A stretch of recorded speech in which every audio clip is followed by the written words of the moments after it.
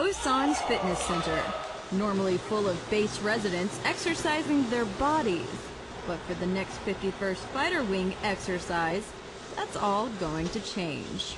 That's our usual hours of operations, 365 days a year.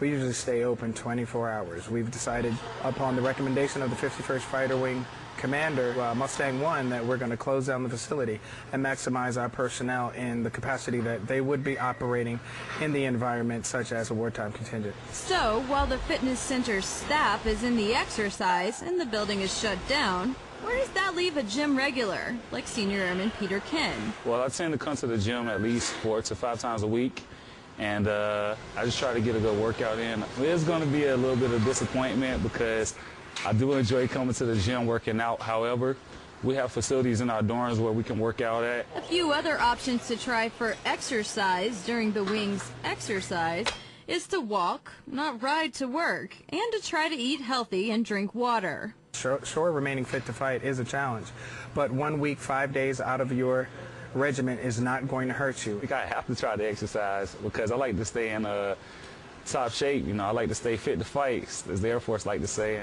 Osan Air Base, training in the real world and not the gym, if just for a week. Air Force Sergeant Rachel Herman, Osan Air Base, Korea.